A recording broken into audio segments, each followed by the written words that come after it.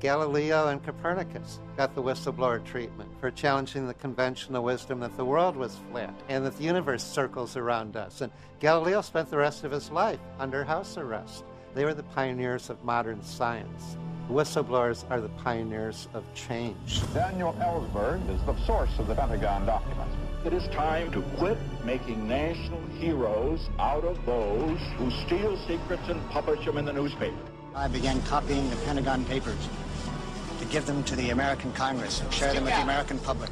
I came to realize that a wrongful war was going on and would continue to go on unless these lies were exposed. He is the preeminent whistleblower in the deepest sense. Whistleblowers have become a kind of fundamental part of how our democracy works. Mark Felt, the former associate director of the FBI, revealed that he was the man that helped bring down the Nixon administration. They have unquestionable patriotism and a lot of courage.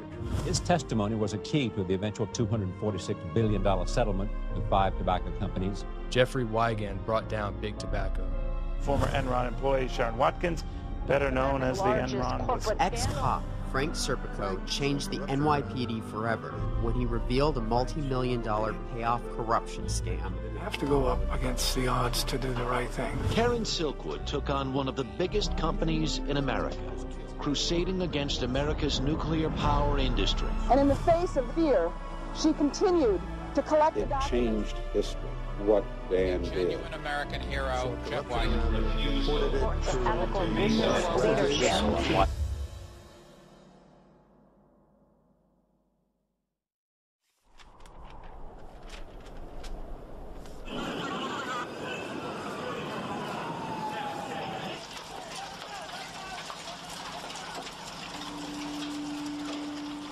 The greatest gift that the national security state ever got was obviously the ability to exploit the fear of 9/11 very aggressively without opposition to enjoy this massive booming growth and power. Exerting that vast power, the national security state surrounds itself within a wall of silence, where whistleblowers and the free press are attacked and vilified, even when lives are at stake.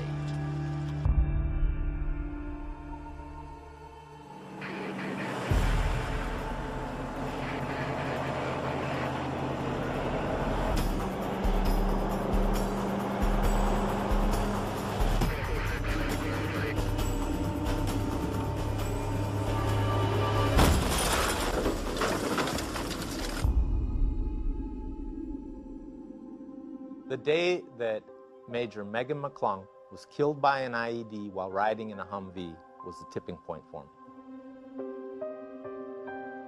I had to do something. If not me, then who? And if not now, then when? It was one of those situations. And I just said, no.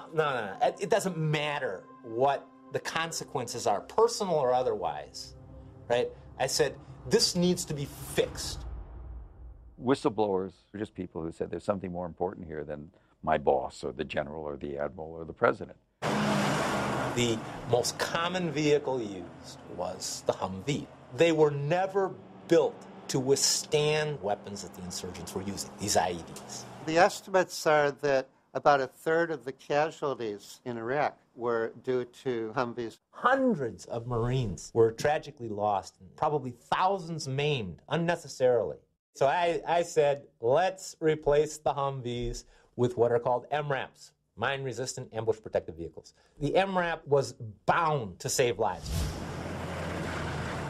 It's more survivable than Humvee because it has this V-hull that deflects the blast out rather than focusing it or carrying it straight up. The base is much higher off the ground, so it's further away from the center of the blast. Tailor-made for bombs were IEDs. But it wasn't a new solution. The Marines had asked for MRAPs, but that request had been pushed back. The Pentagon, intentionally or unintentionally, had preventably caused 19 months in delays, and that had a direct impact on lost lives, unnecessarily. I came with these concerns to my supervisors.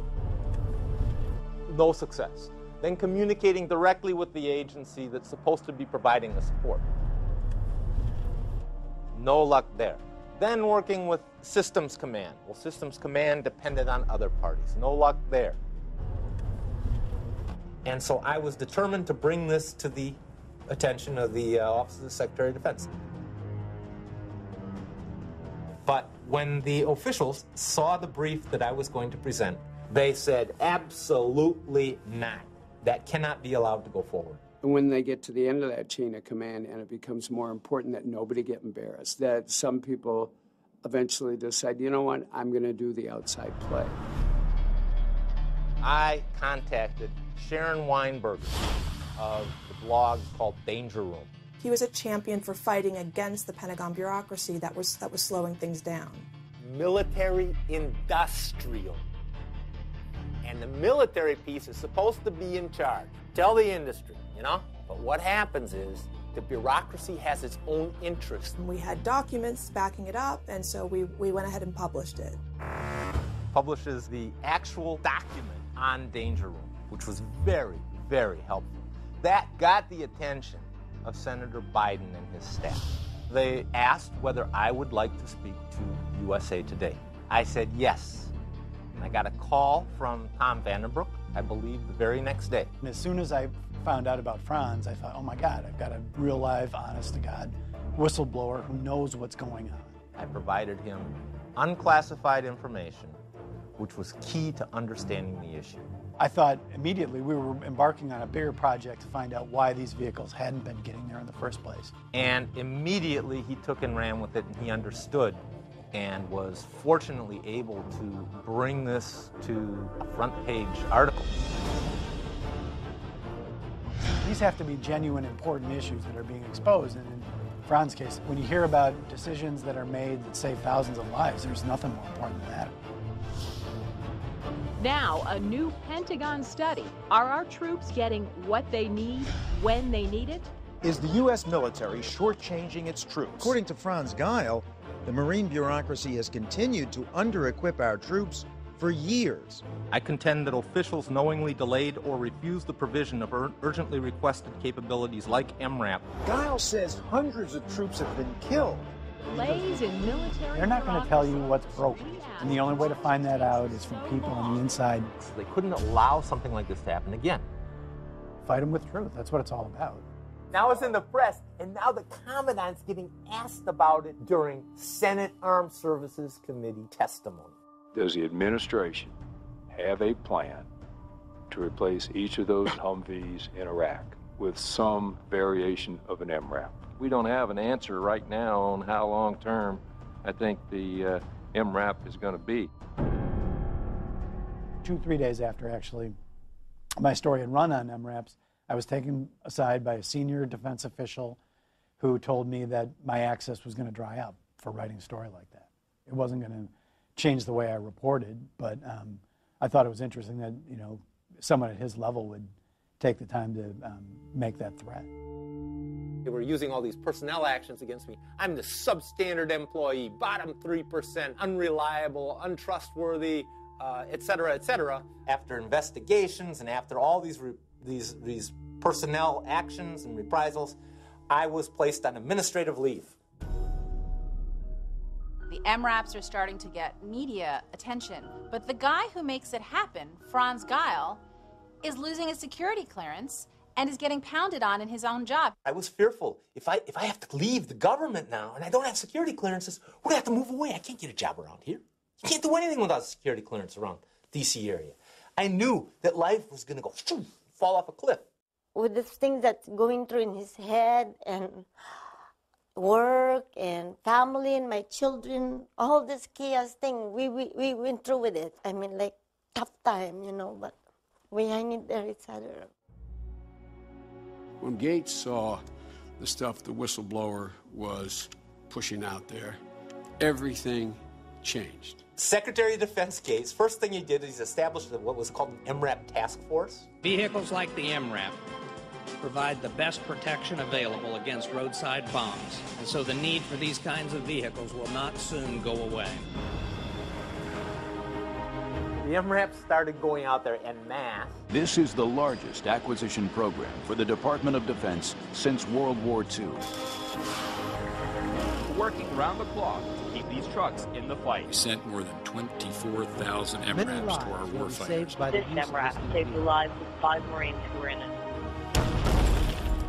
Dust everywhere, and then when the dust settled, everybody was like, are we okay? Are we okay? We were all good and moved on. We protected our soldiers. That's what matters. We were in a lot better shape than had we been in a Humvee. Made a difference, saved lives every day. We were all lucky to be alive. The MRAP saved my life. We were able to bring everybody home alive.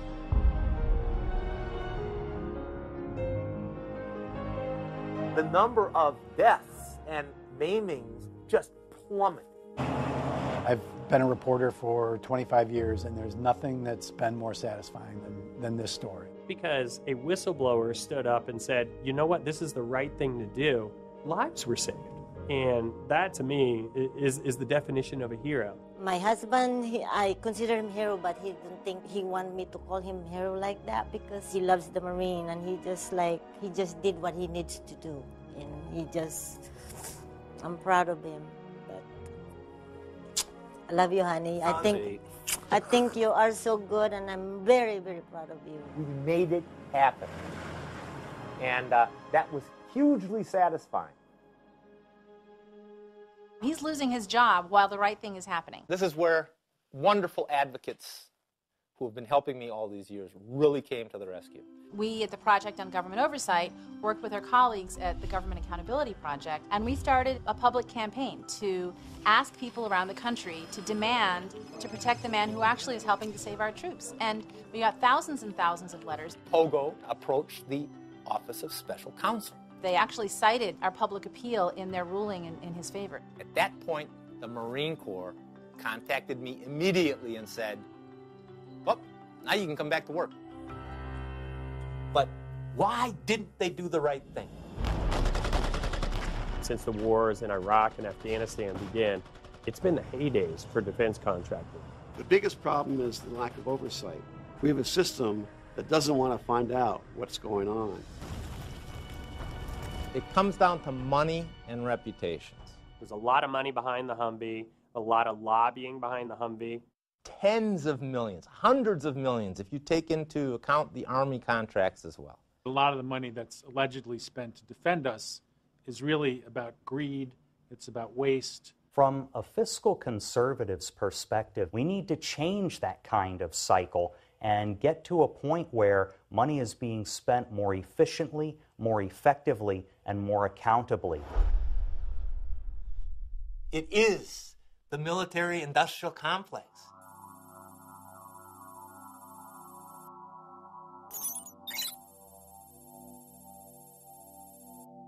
I'm not some left-wing guy who has grabbed onto that concept. You know, I would consider myself a conservative, patriotic American, but it's real.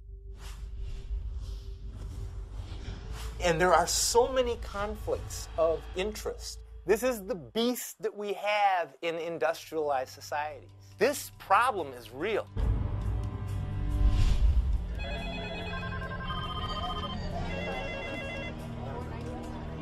There's a huge architecture we don't see in the secret world. And believe me, these guys can operate, and they are operating, and they operate with total impunity. There's so much we don't know, and so much we can't know, so much locked up in legal classification.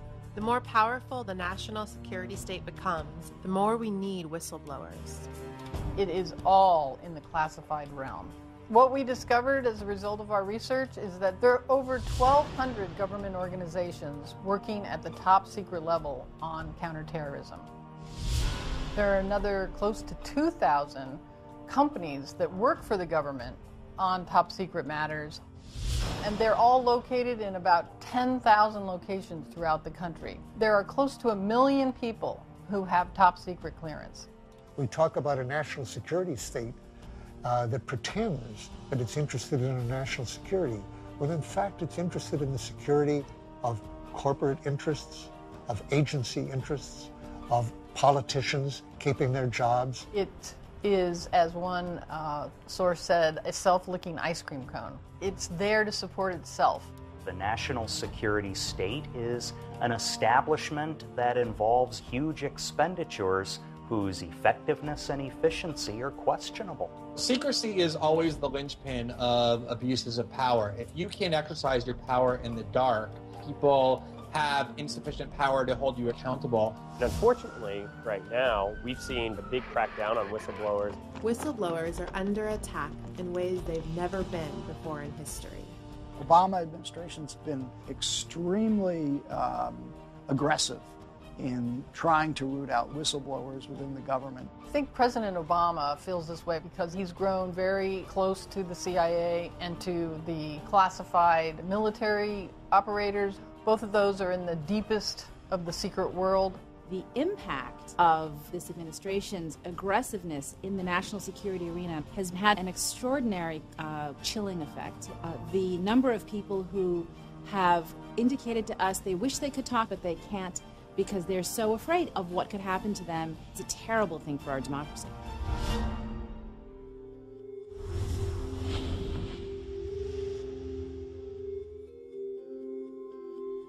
My name's Thomas Drake. I took the oath 4 times in my government career to support and defend the Constitution of the United States of America against all enemies, foreign and domestic. I joined NSA as a senior executive, primarily responsible for electronic foreign intelligence.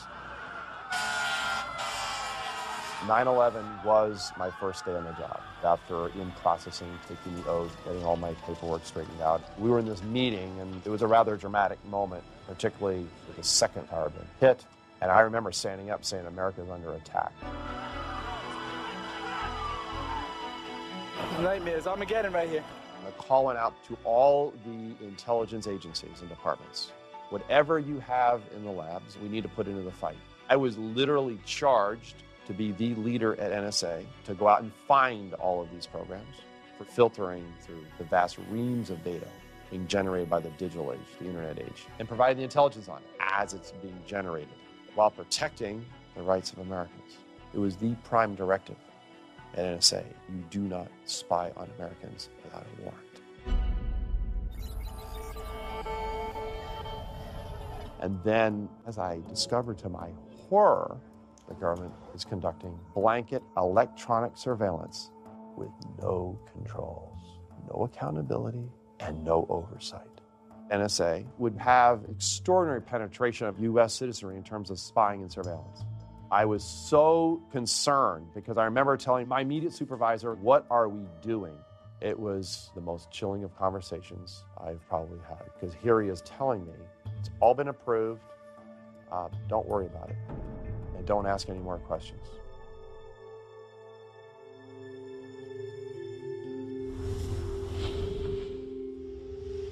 My name is Michael DeCourt. I was the lead system engineer to the Deepwater program. The federal government is spending billions of dollars to improve the fleet of the U.S. Coast Guard. A massive modernization program called Deepwater. This is the largest acquisition program in the Coast Guard's history. 91 new ships and 124 smaller boats. A $24 billion project. The Deepwater System program will provide our nation with a 21st century Coast Guard. But the program has serious problems. And it ended up way over its head. One day, somebody came to me and they said, I'm going to tell you something, just so my conscience is clear. The radios that they were putting on the smaller boats that were exposed were not waterproof. Some of the systems mounted on the outside of the boat wouldn't survive harsh elements or harsh weather. The radios would have failed if they even got a little bit wet, and you need a radio to communicate, right? The backup for that radio not being on that small boat is a flare. If you could screw something up in that area, you're pretty much open game for anything else. Some of the things I found on my own, some of it was brought to me, though, right? Some things people told me about. There's a point at which the boats were not designed properly with their hull extensions, and they buckled. They were all bending. And if you can imagine them going out in very high seas, the boats would have just fell apart. It just snowballed. So if you make a design error, but you do not correct it, you do not tell somebody about it, you do not, and you misrepresent that design problem, and you say everything's fine, now you've just crossed into the point from making a mistake to willful intent and to fraud. I didn't want a loss of life, right? So that was my thing. I didn't want a loss of life. Lives of the people doing the rescuing, but also average citizens, right? I mean, the Coast Guard rescues people who are in trouble from fishing outings or storms or whatever. I wanted to make sure that if something bad happened to one of these boats or somebody in the general public or whatever, that I didn't want that on my conscience. Like most people, maybe they tell their boss and then they drop it. That wasn't good enough.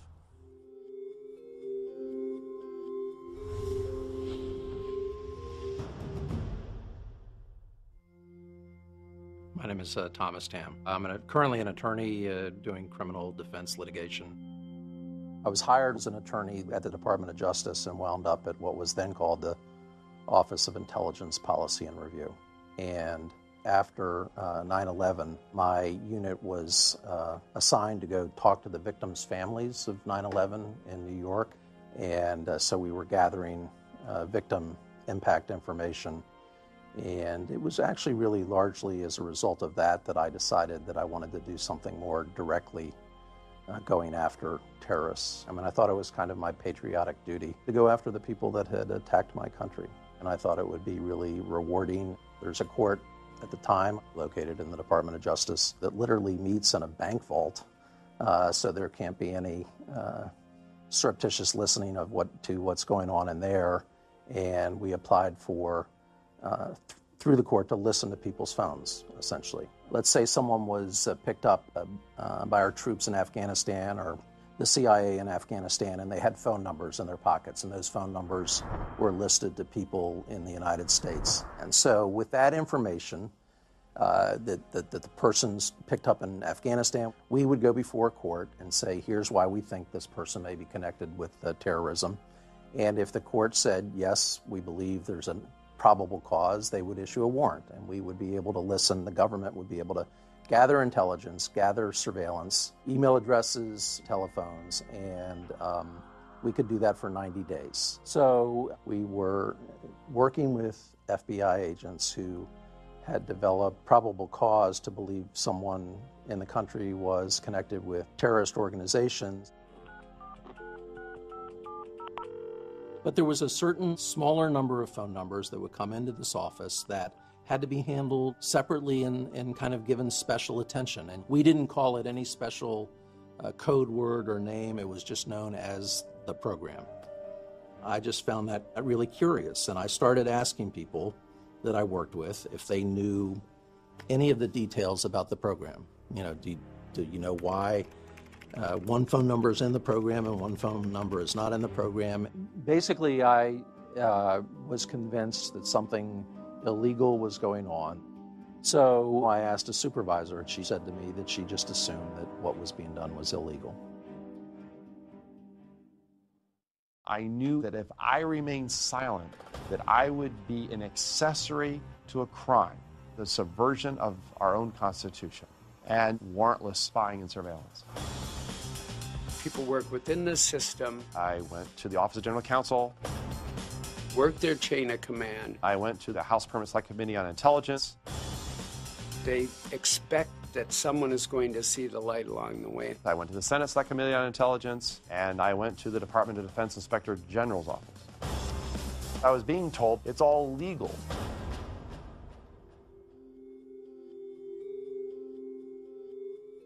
So I'd spent some time trying to demonstrate to them that these radios needed to be switched out and the hulls were not safe. I utilized the process the way it was supposed to be used and notified everybody all the way up through to the CEO and the board of directors. The president that I was trying to deal with at the time, his name is Fred Musali, right, who not only had Deepwater, but also the Aegis Weapons System program. And he refused to talk to me. He did everything the way you should be doing it. He goes to the top people of his company and said, these are major problems. We need to do something about this. And they did not want to hear it. I'm running out of options. But my whole thought was, I'm going to try everything I think I can try. And then my conscience will be clear. That whole do as to others as you would wish to have done to yourself.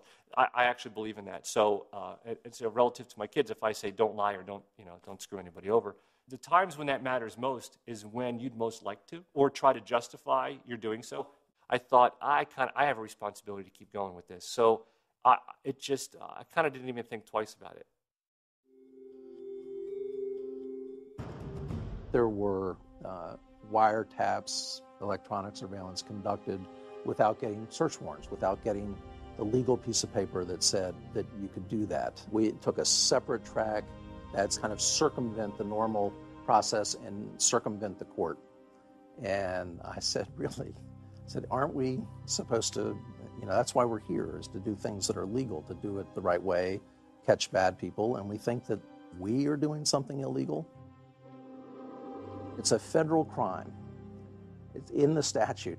There's no arguments, no questions about it. It's a federal crime to listen to somebody's phone without getting a warrant.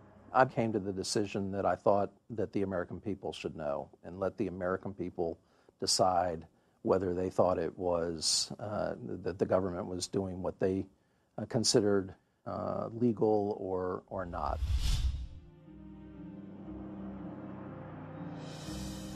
I ultimately chose, I've made a fateful decision to go to the press.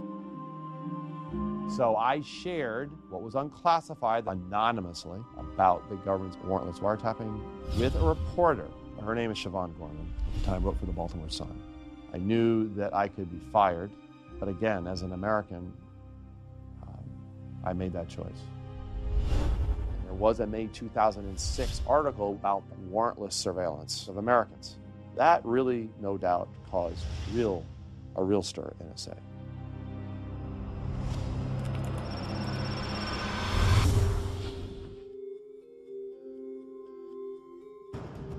I had just recently read an article about the Justice Department written by a reporter for the New York Times, and recognized that he seemed to have a pretty good handle on what was going on in the Department of Justice, and thought that if I make a phone call, I don't want to use my cell phone. I don't want to use my phone at home because they could potentially find records of that. And I would go by on the subway every day the kind of old-fashioned pay phones. I thought about various investigative reporters that I would try and contact. I remember picking up the cradle of the phone and calling a reporter by the name of Eric WhistleBlowers. Once I put the phone down, I knew I was committed to the path I had decided to take. I was pretty confident that my life would never be quite the same. They are people who want to speak up and usually tell you about something that they think is really wrong.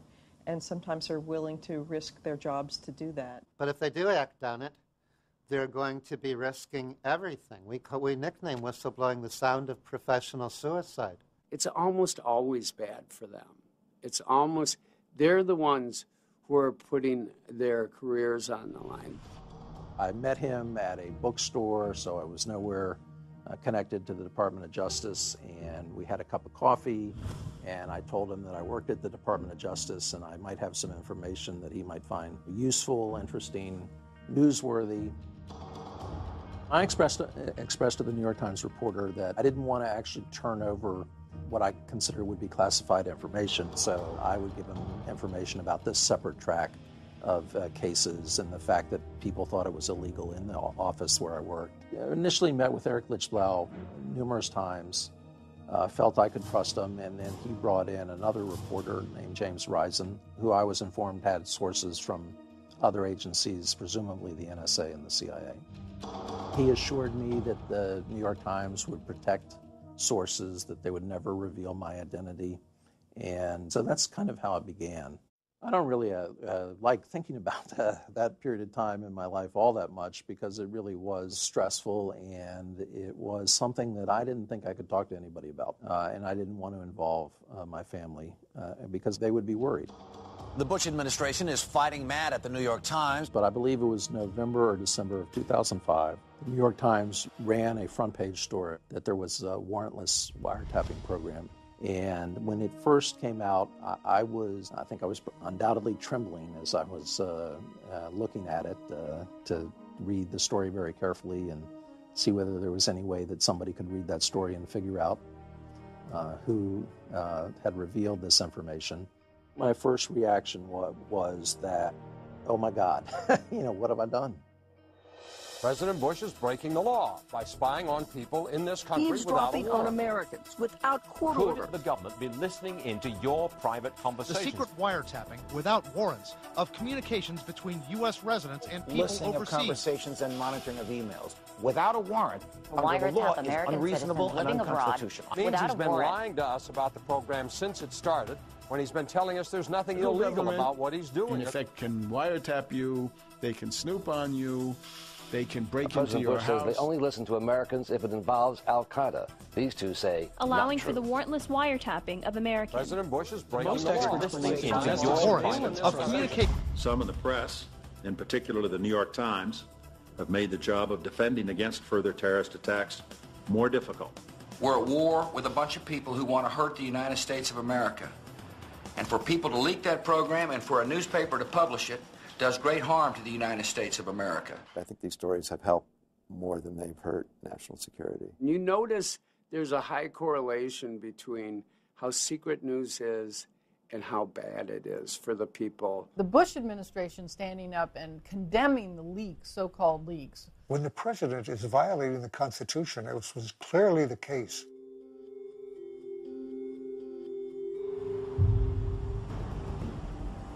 I was in my car in the parking lot, and I remember thinking, okay, I got to do something else. I tried to think of something that I thought would be catching, so I thought I would do a YouTube video. All they were using it for at the time was, goofy pet tricks.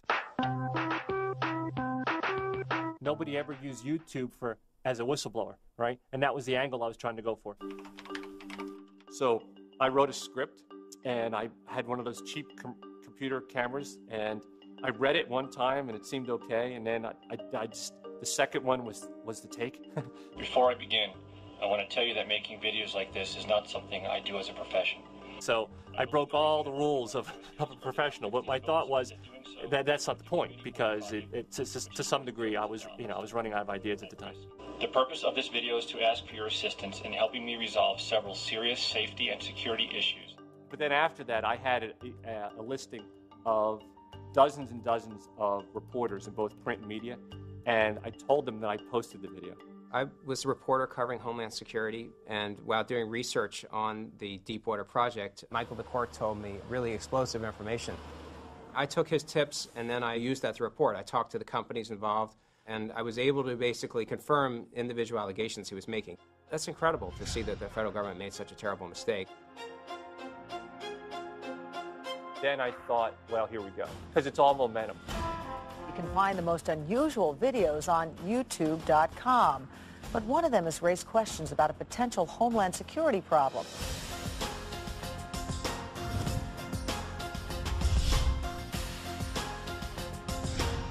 Now his story has gotten more public attention in just a few weeks than in all the months he spent rattling the cage through traditional means. The Coast Guard's own expert warned radios placed in open boats shorted out because they weren't waterproof, and of serious design flaws that could lead to catastrophic hull collapse. It takes a lot of guts to do what Michael DeCourt did, to blow the whistle on the largest defense contractor in the world. When I brought this information to Lockheed management, they directed me and my team to stop looking into whether or not the rest of the equipment met requirements. You have provided enormous service to the public, to the committee, and I think in the long run to the Coast Guard. I remember sitting at lunch with people and saying, this could get on 60 Minutes. The $24 billion project has turned into a fiasco that has set new standards for incompetence and triggered a Justice Department investigation. Michael DeCourt was Lockheed Martin's lead engineer for electronics on the patrol boats. We actually ordered radios for the very small boats that go on the 123s that were not waterproof. That is hard to believe. Yes, sir.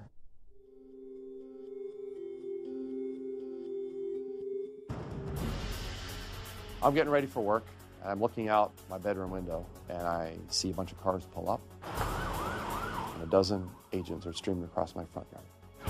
Thomas Drake accused of leaking classified information. And you can imagine in that moment, they've come for me. They'll knock on the door. Agents raiding his home in Howard County. My wife and son, I still remember the look on their faces. They had a warrant. They had a search warrant. My life at that point was turned completely upside down. I met the chief prosecutor at a secret FBI facility in Maryland, where the prosecutor basically threatened me with spending the rest of my life in prison if I didn't cooperate, otherwise we'll throw the book at you. And I was charged under the Espionage Act. The Espionage Act, which has been around since 1917, was designed to stop spies.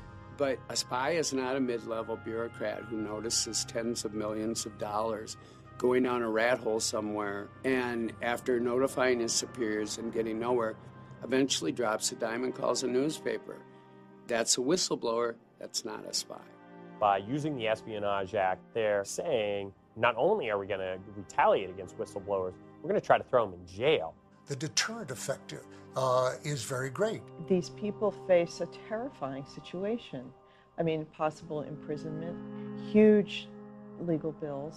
We were in whole new territory here, and it's a really sad commentary on how far the secrecy regime and expanded executive authority has gone in this country. All it takes is for the government to assert that you have unauthorized possession of information relating to the national defense. Whistleblowing is when someone discloses fraud, waste, abuse, illegality, or danger to public health or safety. Leaking serves no public value. 10 felony counts, 5 under the Espionage Act, 1 for obstruction of justice, and 4 for making false statements, all of which, if I was found guilty on, would mean 35 years in prison. The substance of the espionage charges against Drake dealt with some documents that the FBI had discovered in a search of his residence. There was a very innocuous email, one of these rally the workforce emails, and there was absolutely no sensitive information that was contained in there. The government claimed that it could cause damage to national security. They say it revealed levels of NSA's capability. It revealed no capabilities whatsoever. I mean, what was secret about that? One of the reasons that so much classified information leaks out is that there is so much classified information. In 2011, there were 92 million classification decisions, 4 times as many classification decisions as the last year of George W. Bush. That's not increased transparency, of course. That's closing the curtains. They've classified so much information that it has a negative effect of not letting the right hand know what the left hand is doing because there's too much secrecy. Not only are people kept in the dark, they are distracted from important national policy issues.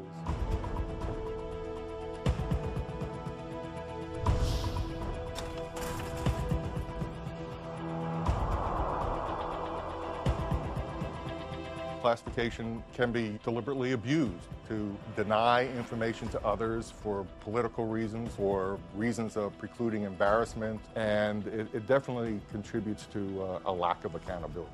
Our security is not just a matter of our ability to conduct covert warfare or counterterrorism measures. It has to do with having a public that trusts its government.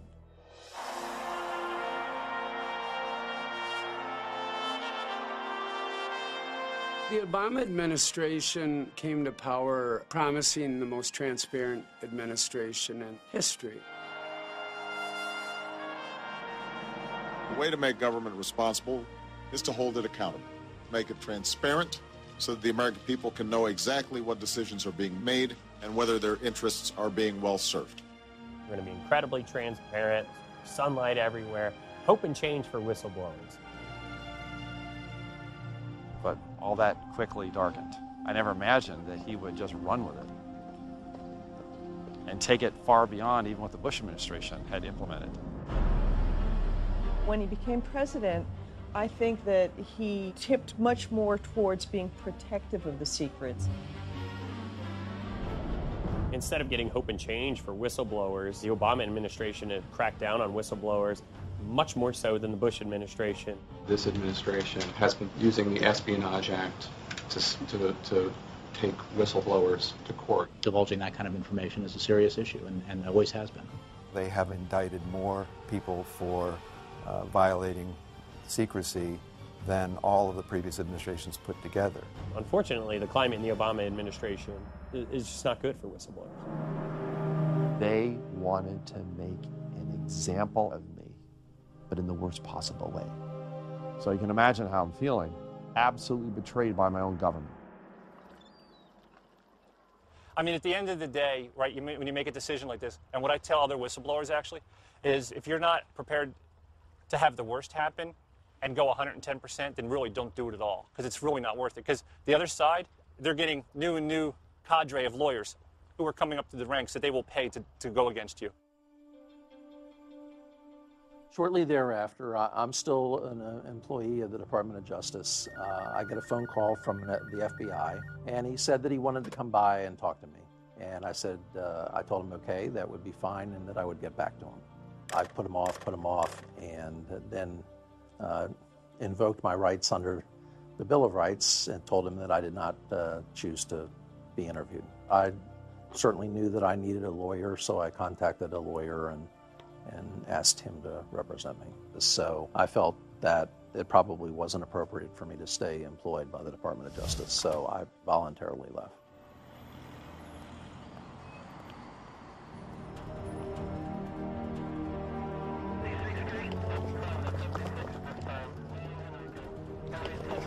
On a beautiful summer day, August of 2007, I came home from taking my son to school and saw that there were 12 cars parked all along one side of the street. One of them was blocking my driveway.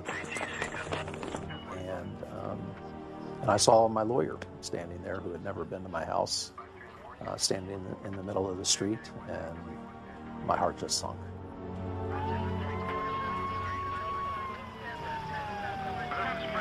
"18 agents, some of them in body armor, I'm told, had been banging on our front door, and our dog was barking. My wife was still in her bathrobe, and they were yelling at her, 'Show us your hands,' and things like that. And then when she opened the door, all 18 came in fairly quickly, all went to pre-assigned spots, and went up and woke up my other 2 kids in bed, told them to get dressed. And, my wife was still trembling when I got home. They took out a lot of personal papers that would have just shown that I was very interested, in my view of it, that I was very interested in the issue of wiretapping without obtaining warrants. They asked my family about whether New York Times reporters had ever been to the house. They looked for secret compartments and took all of our computers. So a couple of days after the raid, I remember being in my attorney's office, and he said that they've offered me a plea. The government has offered me a plea to a count of espionage, having something to do with the Espionage Act, and that it would contemplate that I would be potentially jailed for a period of time. And I really didn't think about it all that long. I didn't hesitate in saying no, I wasn't interested in pleading, because I didn't think I had done anything wrong. I hadn't turned over any documents. They hadn't gotten any secret documents out of my house. I hadn't removed any documents from the secret court or anything along those lines. And I just basically said no, they're going to have to try me and convict me. I'm spending tens and tens of thousands of dollars during this time period on a private attorney. I had to take out a second mortgage in my house. I had to basically clear out half of my retirement account from the government just to pay for all this, plus a whole number of other expenses. And I happened to read an article. It was an op-ed in the LA Times, penned by Jesslyn Radak. When I heard that a whistleblower had been indicted, I immediately did an op-ed on the difference between leaking and whistleblowing, and discussed Tom Drake's case and why what he allegedly did qualified as whistleblowing, not leaking. She understood exactly what was at stake, and it turned out way before anybody else did. His case, if it were to be won, would have to occur both in the courtroom and in the court of public opinion. And she began to strategically turn the tide. I said I'm going to nominate him for Rittenhour Prize for Truth-Telling as a first stop. I did not take an oath to support and defend government illegalities. Followed shortly by the Jane Mayer article. Jesslyn Radak called me up one day and she said, I have something that I think might interest you. If we could get an article in the New Yorker, I thought it would be appropriate for him to be able to speak during that article. Dealing with a source who's being prosecuted for leaking. I could not talk on the phone with Tom Drake. I had to fly across the country and meet people in sort of unmarked hotel rooms in order to try to get the details of that story. And it does not feel kind of like America, land of the free press. The date, it remains the most comprehensive summary of what happened. And then the 60 Minutes segment. He's been charged under the Espionage Act and could spend the rest of his life in prison. I began to have grave concerns about the decisions that were made to bypass the Constitution willfully and deliberately.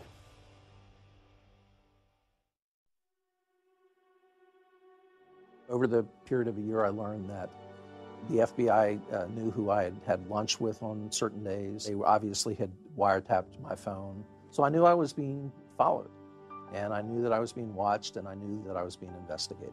The day after this raid on my house, I got a phone call from a person who identified himself as Michael Isikoff of Newsweek. I got a tip that a squad of FBI agents had shown up at the house of a Justice Department lawyer. Alarm bells went off in my mind that this was related to the criminal investigation into who leaked the information about warrantless wiretapping to the New York Times. It led me to want to tell his story. I decided to talk to Michael Isikoff because I was convinced that I had not done anything illegal. He agreed to talk to me. Classic case of a whistleblower who comes across information that is truly troubling. And I could either wait for them to charge me if they were going to charge me, or I could be proactive. I thought it went fairly well. I mean, I remember talking to him. It eventually came out, that I actually had pictures of myself with J. Edgar Hoover as a kid. He came from a family that was steeped in FBI history. His uncle had been a top aide to J. Edgar Hoover. His brother was an FBI agent. His father was a top official in the FBI. And he just kind of lit up at that. Oh, that's absolutely a fascinating connection. And I got a sense of what led him to take the steps he did, that he had tried to bring his concerns to somebody at the Intelligence Committee and had been rebuffed. And, there was kind of this understanding that he wasn't going to run with the story until I told him that it was okay. And it was an issue where I ended up feeling I could trust him.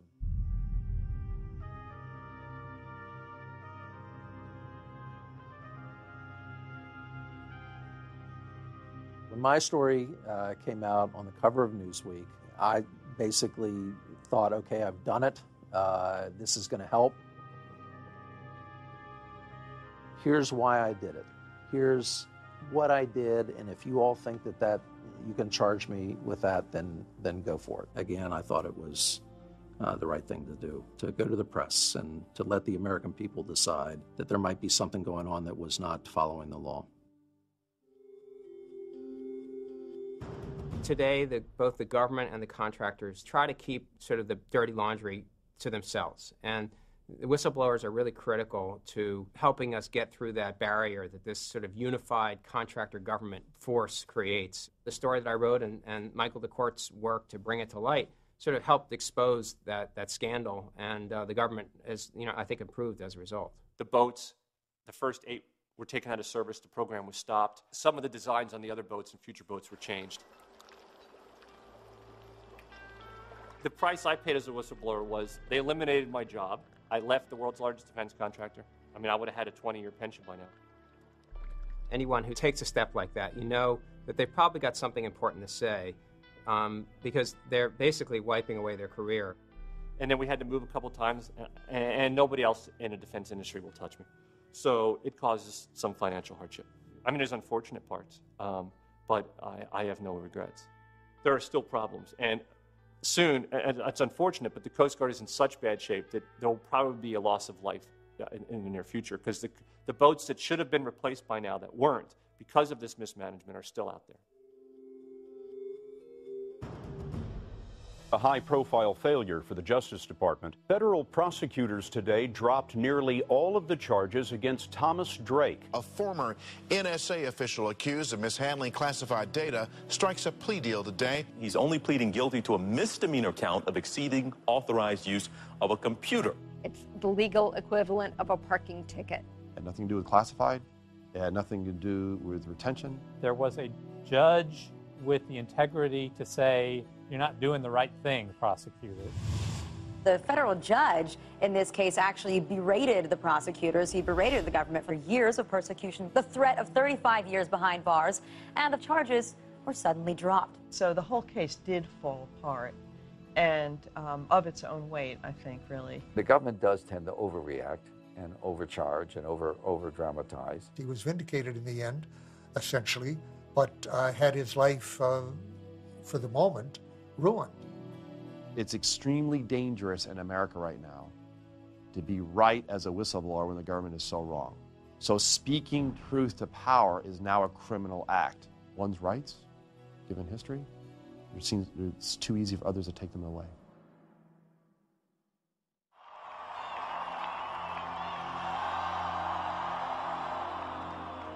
And if you put your trust in me, I will stand up at that convention and say that our divisions are behind us. I was very optimistic about hope and change coming in 2008.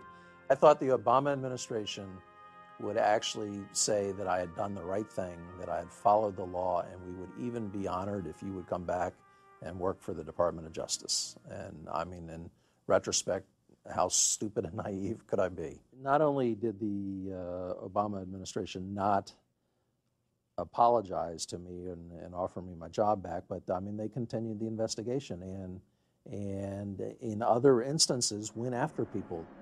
One of the most disappointing things we've seen has been the president's commitment to going after the journalists that they've worked with, when all they're doing is exposing wrongdoing. It's put a lot of journalists on the defensive to make them even more reluctant to work with whistleblowers.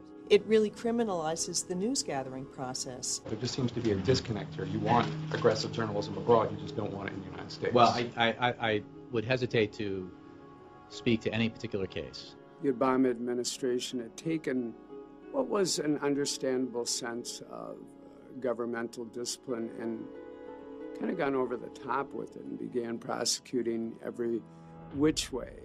There are some risks involved with publishing stories. You can be hauled into court for a very lengthy, expensive court battle if they are trying to get you to divulge your sources. Jim Risen of the New York Times is very familiar with this particular problem.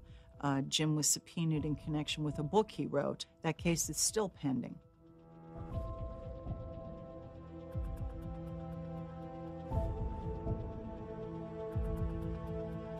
Basic issue is whether or not you can have a democracy without aggressive investigative reporting, and I don't believe you can.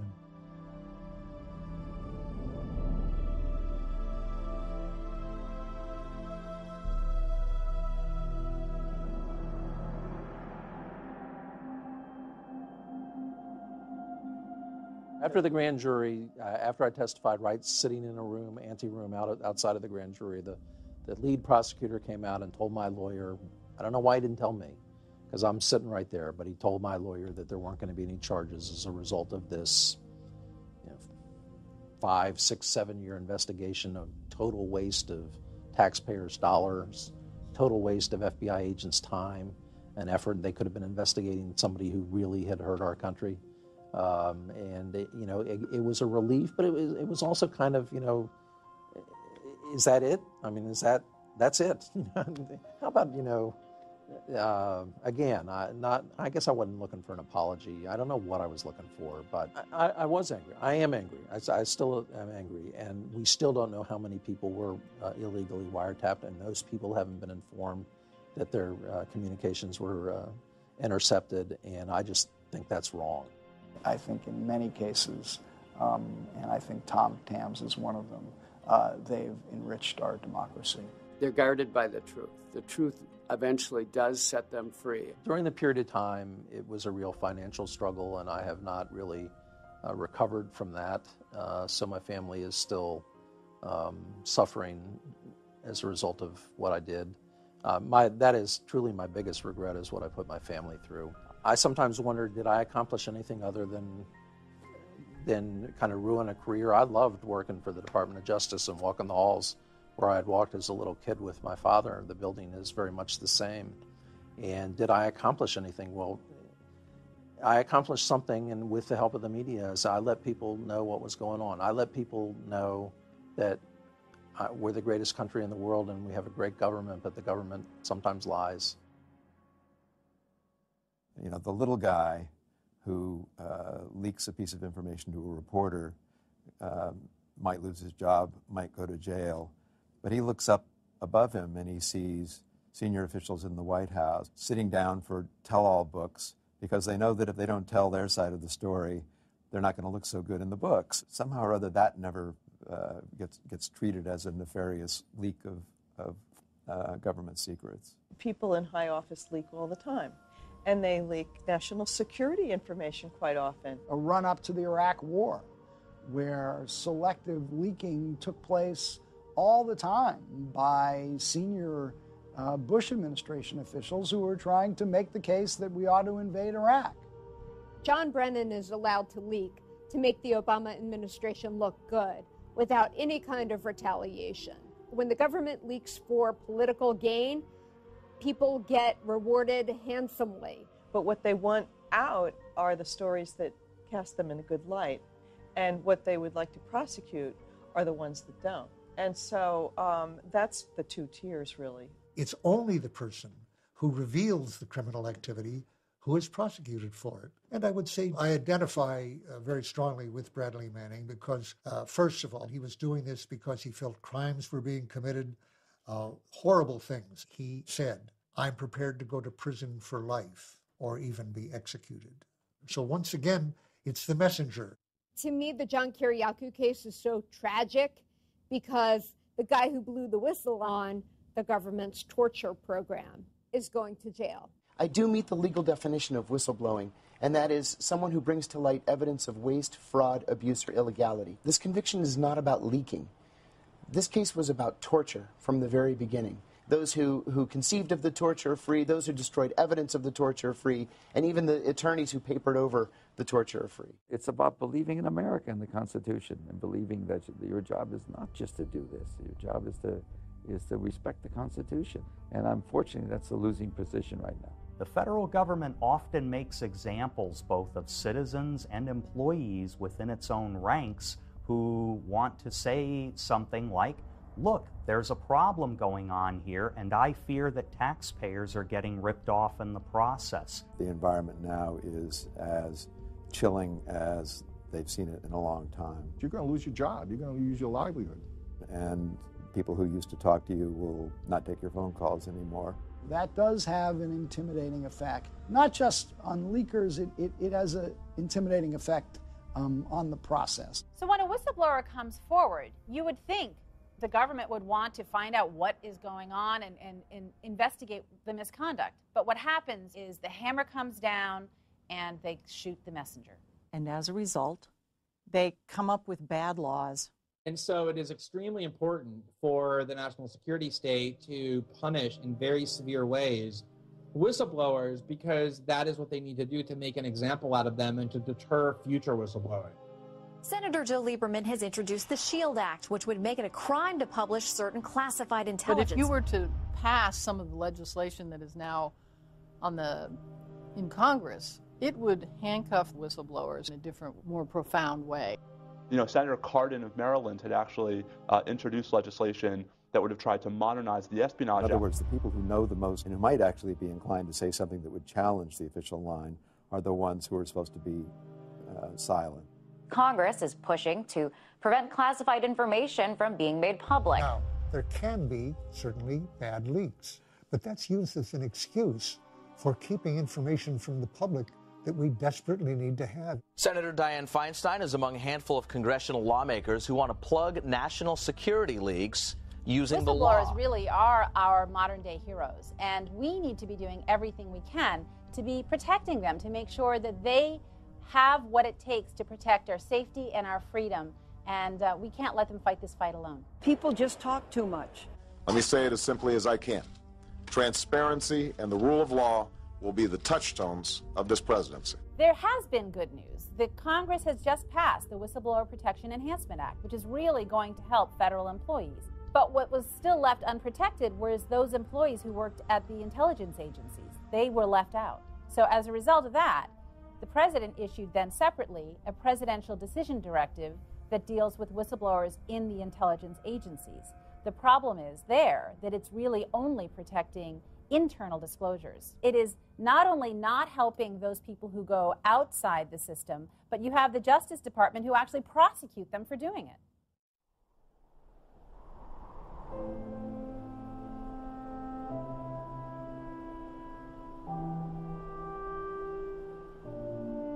Fear made us change some of our freedoms, and I think it's really important for the people to stick up for their freedoms and their civil liberties. The goal of terrorism is not just to kill people. The goal is to instill terror in people and to make them become what they are not. The American public was deliberately terrorized to further the national security state. The Pentagon and the contractors are kind of masters of using the fear tactic to get more of our tax money, making billions and billions of dollars. But our nation was founded on speaking out, solving these problems. By clamping down on whistleblowers, we're working in the wrong direction. We're actually not making ourselves any safer. It's making us exactly the kind of government we don't want. There's a check of public opinion, and that can't take place if the public can't learn what's going on and if our sources are being prosecuted. It's an issue of great importance to reporters everywhere. But in terms of using the mechanisms of government to silence aggressive journalism, that's never worked in the past. It's not going to work now. We'll still be here when the smoke clears. There was a grand experiment that was launched over 220 years ago. That's the country that they want to keep. The reason they gave protection to the First Amendment and the media is for the people to not be subject to prosecution because they question what the government is doing. It's one of the things that we fought for and something that I think sets us apart from an awful lot of other countries. The founding fathers didn't want it to be possible to be charged with treason in this country simply for disagreeing with the government. The founders established all of these safeguards to prevent abuse of power, and those are the very powers that have been acquired in the name of keeping America safe.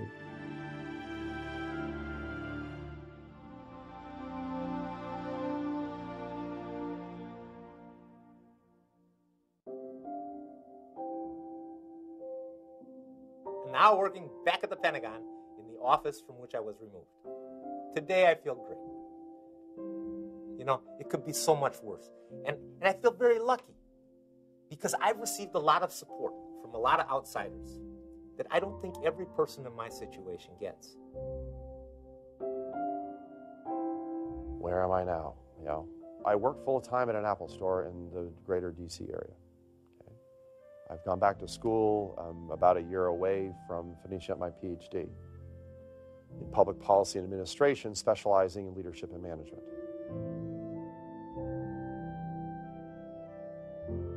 Well, I mean, it went from me living in an amazing place. I was in northern Colorado Springs, and I had a great career, and it was, again, 13 years, and my family liked being there. And then that all came to an end. So we had to leave, and the first time we left, I actually had no job to go to, so we had to stay. We stayed with family. But I had to go to a completely different industry. Employment has been spotty, you know, here and there. I'm employed now, and I have a good job, and I'm back in Pittsburgh, where my wife's family's from, so that's fine.